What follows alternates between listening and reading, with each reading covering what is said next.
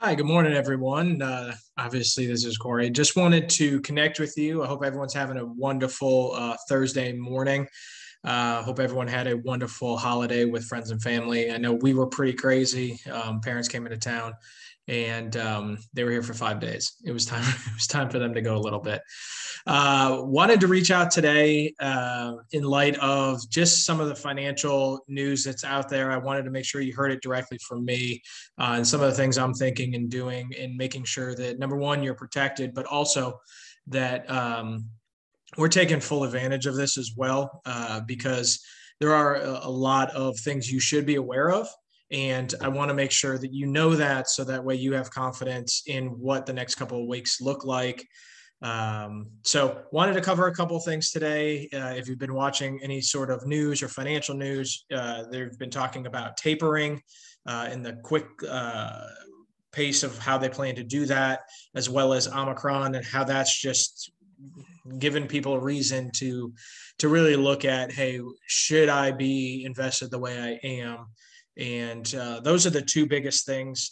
But going into this, one of the toughest challenges, and I'm going to encourage each and every one of you to really view it this way, is remember, you're investing, you're not trading. Okay. And here's what I mean.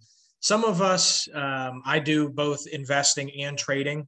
Investing, again, is a long-term or a longer-term process where we look at things from a longer-term perspective that we believe are going to do well over time, and invest in it today. So that way in the future, we gain from that movement higher as it gains in more popularity or just gains market share, different things, right? So we're investing, believing that things will do well, i.e. technology, healthcare. These are areas that will do well over the next, year, 2, 3, 5, 10 years. So those are things that we're really focusing on. Okay. We're thinking longer term, but we want to take advantage now and get ahead of that curve. Where the concept of trading comes in is this short-term movement, week to week, month to month, when we get caught up in listening to financial news networks talking about, should I buy this? Should I sell that?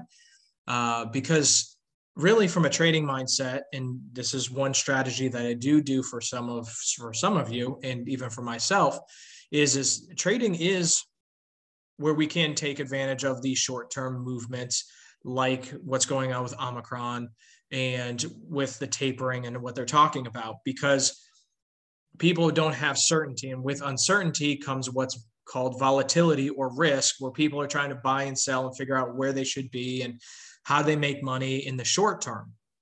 Well, for the most part, when you look at it from an investing perspective, things have not changed. The economy is still getting better. People are going back to work. The numbers came out today from jobless claims better than expected.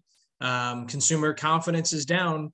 However, that's also driven by a lot of this: should I go outside? Should I stay home? Am I allowed to travel? A lot of concerns around that. So people are actually hanging on to more of their money than they were previously, because they don't know what the landscape looks like going forward. So their sentiment or their confidence level is lower than what most people believe. One of the biggest things that you should be aware of is we are a service-driven economy here in the United States. Well, the reason we're having a lot of inflation right now is because it's not service related, it's actually goods related. And what's happening is there's a supply shortage across many different things, because, as you know, you can look at shirts, you can look at many, I have an aquarium that I'm setting up. It's made in China. Okay. It was on back order. I finally got it 6 weeks after I ordered it. Right. So it's a goods related. It's not services related. And the United States is primarily driven off of services. So when you have this influx of money that we wanted to put out into the system to try to combat, okay, people aren't working, we need to get the economy back on track. Well, people are buying a lot of things that now they can't get a hold of. So that's pushing the prices much higher on those goods. And usually we didn't have that problem. So, they talk about inflation being transitory, or really what transitory means is just temporary. Well, it's going to hang around a little bit longer, because now, as we have these different variants that are coming out, people are just trying to protect their citizens and trying to do what they can. Now, that does put a wrinkle in the economic side of it and trying to keep politics out of it. It will create short-term disruptions in the markets because people are trying to get a hold of those goods. Well, that will subside. It will go away. And with what's going on with Omicron right now, and again, that's COVID, the new variant that they have coming out. I am not a virologist. I am not an epidemiologist. I am not in the medical profession. I'm an investor. I'm a money manager. So I take my cues from signals that I get in the market, okay? From an overall perspective, when I look at, you may have heard this, and we've talked about this, the stay-at-home trade. Well, if they're going to do lockdowns again, which Biden, whether you love him or hate him, he said we're not doing any more lockdowns at this time. Now, we are going to do travel bans to certain areas to try to control and see how to maybe negotiate different areas and control the spread.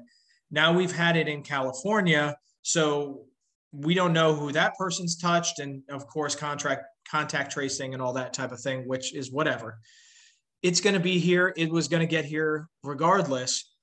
What I'm looking for from a economic perspective, from a protection perspective, is what is the severity of this new variant? They are saying at this point, and again, I'm only basing it off of the knowledge and information that I have going across many different spectrums, other pension fund managers, listening to the news sources, looking for articles on this. They do not know the severity of this, okay? At the same time, when you talk to Pfizer reps and you talk to the CEO, and he's gone on a couple of news sources, he said that they have a belief that the vaccine should be able to also take control, just like Delta, be able to handle some of this new variant. Now, Moderna had a different take on it. You could be cynical, I tend to be, and say, okay, well, what's the angle? Are they trying to say, hey, you really need another booster, or you need another thing, right? But I'm taking it at first value and saying right now we do not know its severity, okay? And when we look at what happened with the markets over the last 2 weeks, when this thing popped up, people want to sell because the market has done extremely well this year in just its comeback from COVID back in March of 2020, okay?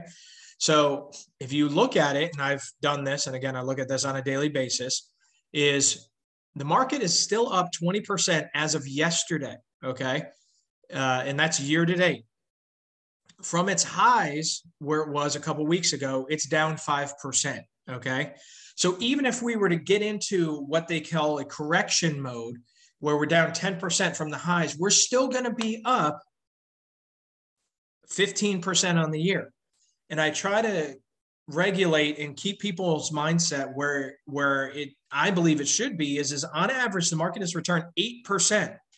If we see a correction dropping from the highs of 10%, we're still going to be up 15%. That's still almost double what the market returns on average, okay? So not saying that I want to give away the gains that we have, but I want you to have the mindset that some of these traders have, not investors, traders. They are playing with house money, okay? They want to take the gains that they've had and they want to shift it to other things to try to make that short-term money. From an investing standpoint, we are still very well positioned. We're very much still in technology. We're still very much in healthcare. We're still very much protected. If you guys remember from the event, I talked about shoring up the portfolios to make sure that the bonds were still balancing out the risk. And we actually took some gains, shifted it into those bonds. And now with what's happened with the variant, the yields on bonds have dropped dramatically. So now your short-term bonds have actually outperformed. So you're doing actually really well right now. The key thing is, and this is why I led with this, don't want you to have a trading mentality. You got to have an investing mentality. Okay. Now, for those folks that I am doing the weekly trading for with the hedge fund strategy, that is a whole nother ball of wax. And the strategy is actually holding, as of right now, it's actually holding very well through these types of scenarios, which really tests the strategy. So I'm extremely happy about it.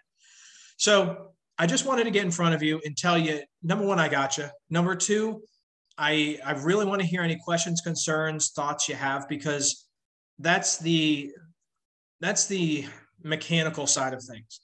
Emotionally, we turn on the news, there's blood in the streets. I was watching one of the headlines, the Dow does 1,000-point, U-turn for Omicron variant concerns taking over the country. Slow down, okay? Slow down. I take it very seriously, obviously, from a virus perspective.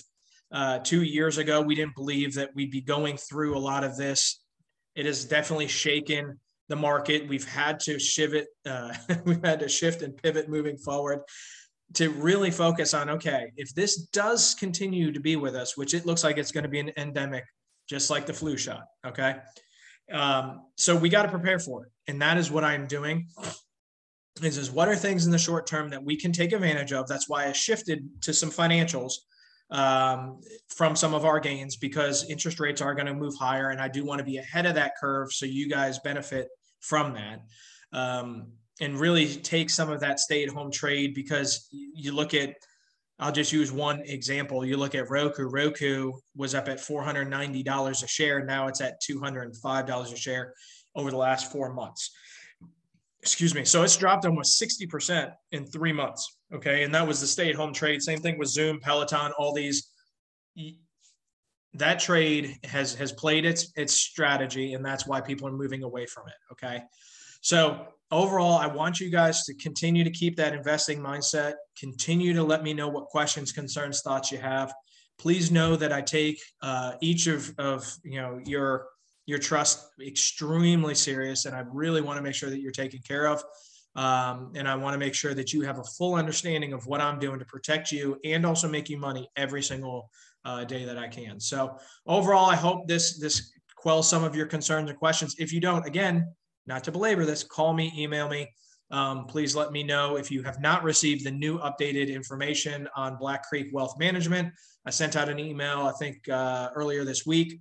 Want to make sure you have it as we move into next year. But again, thank you all. I really appreciate the trust. God bless. Have a wonderful day and holiday season. If I don't talk with you, let's definitely meet here by the end of the year. If you do have an RMD, or required minimum distribution, if I haven't reached out to you and you don't think you've taken it this year, let's talk, because it does need to be out by the end of this month. Okay. But have a great day. Thanks again. Talk to you soon.